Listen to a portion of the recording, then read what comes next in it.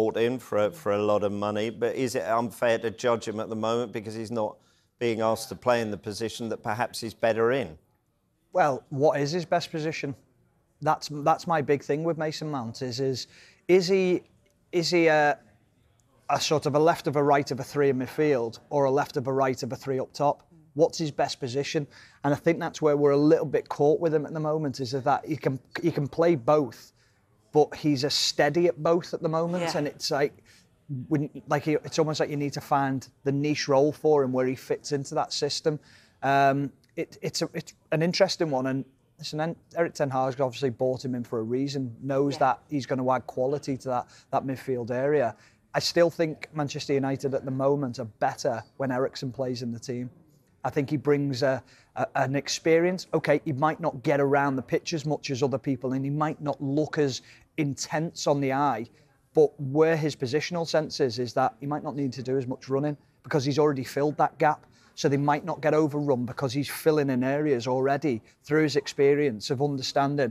I'm not going to quite go and make that run because I'm seeing something else here.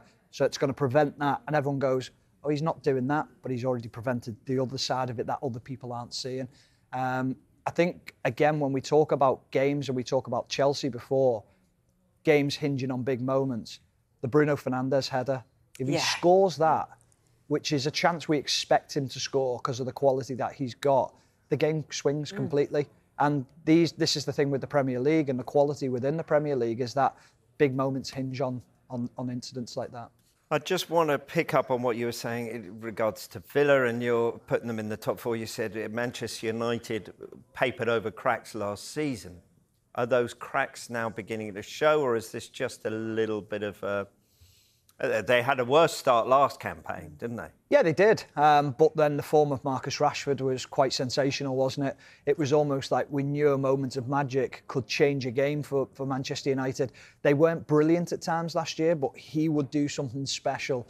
And that's what special players can do. The big thing is that he's not doing it in the first couple of games, so then Manchester United aren't getting anything out of it. They shouldn't have won the first game. They should have drawn that game. It should have been a penalty. Listen, they might not have scored it, but it would have been an opportunity for Wolves to equalise. And they had ample opportunities to score. But I think Manchester United need more players. They definitely need more quality within the squad. And again, there's times when I watch them and they are far too easy to play against, and that'll be a concern for him.